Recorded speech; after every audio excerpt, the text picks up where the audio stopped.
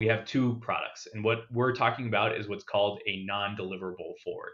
And I don't want to get too deep into this, but it Okay. looks a lot like a futures product. The only difference is it's not traded on an exchange, it's traded what's called OTC. So it's over the counter. And so those contracts are completely customizable, is kind of the big difference between a futures product and an OTC forward. Right. So there's no physical hash rate that's being exchanged here. This is all a synthetic representation of hash rate. And so what that allows miners to do is continue mining their normal operation, hedge out their revenue risk or their price risk, and know for sure that they've locked in $80 per petahash per day. We also see from the buy side people that are interested in buying hash rate or synthetic hash rate. Okay. And so they can get exposure to Bitcoin mining without actually physically deploying Bitcoin miners. So, like we said, it can be a huge headache, and it takes a lot of time and energy to actually deploy physical infrastructure to mine Bitcoin.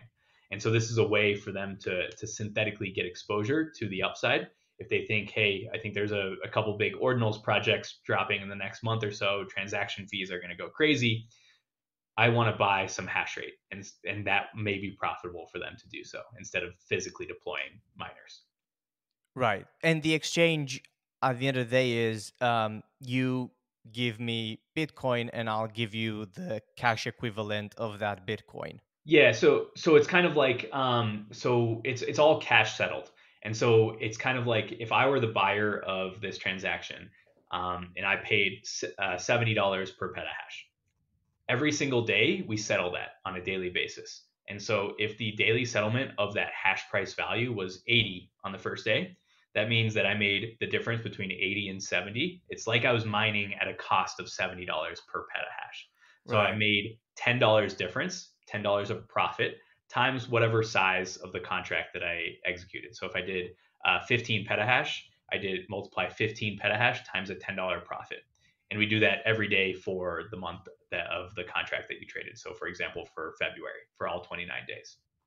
Right. Right. That So, makes sense.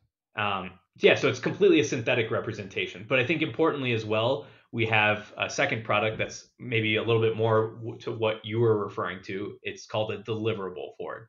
And so that Okay. is where the actual physical hash rate is delivered to Luxor's pool, and somebody purchases that hash rate at a discount. They say, hey, here's 10 Bitcoin for, I don't know what the number is, 100 petahash for the next 30 days.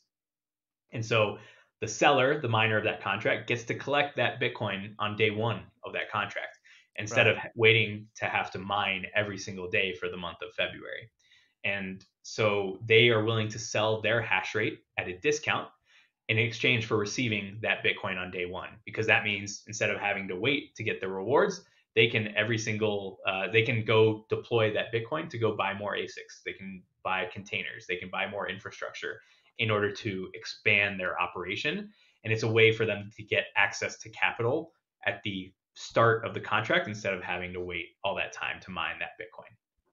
Right. Right. Yeah, and that makes sense. That I feel like it makes it fair. You get a little bit less, I'm guessing, than you normally Yep. would by mining yourself. Yep. But you get the lump sum. You don't get a daily rate.